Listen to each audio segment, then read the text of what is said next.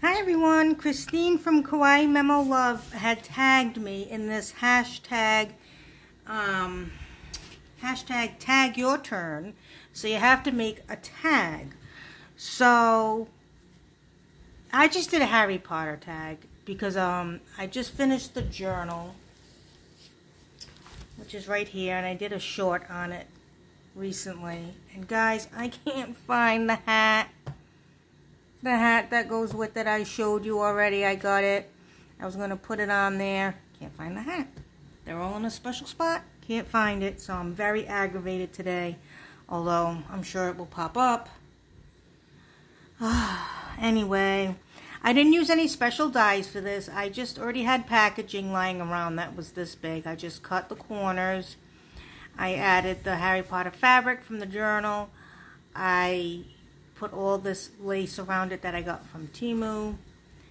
And Deanna Grooms gave me these glasses, which is so funny. She gave me a bunch of these glasses, and one of them broke, I guess, during shipping, but that's okay, because I can glue that back on there, I think. I'm not worried about that.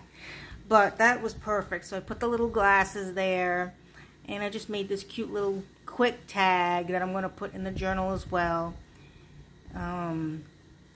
So it was just quick and easy, and no fuss, because I'm busy doing a lot of things this month. So that's done, and I'm supposed to tag somebody else. Who haven't I tagged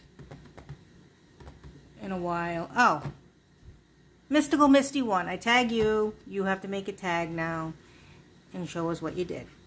So this was my very quick Harry Potter tag. Took me about 2 minutes to do. And so let's all see what Misty makes. I know what she's going to do. She's probably going to spray it with all these mica sprays, and it's going to be beautiful and shimmery. And she might put some mandalas on it. Who knows? I don't know. All I know is it's going to be full of color and shine and shimmer if I know her. Maybe she'll surprise us, but we'll see. So thanks for watching. Happy crafting, and I'll catch you next time. Bye.